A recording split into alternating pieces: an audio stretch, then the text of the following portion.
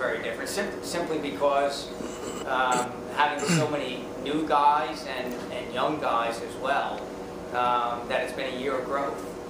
You know, that it's tough to measure how much a lot of these guys have grown, as well as we have some players in different positions as well.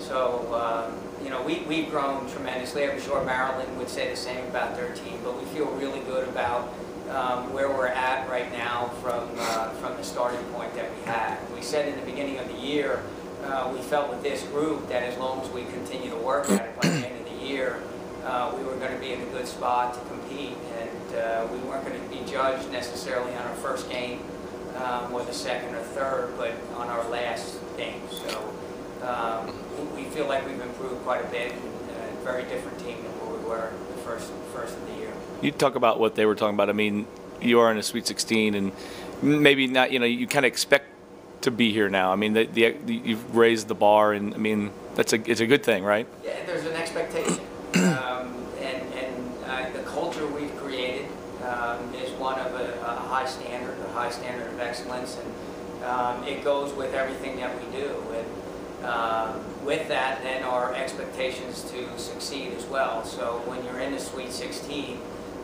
it's about, you know, the bracket at the time, and that is one game, and that's playing against Northwestern. And right now, like we said after the game, you know, our bracket right now is simply Maryland. We can't move past that. We got to take care of that one, and when we do, you know, we'll start looking at the next one.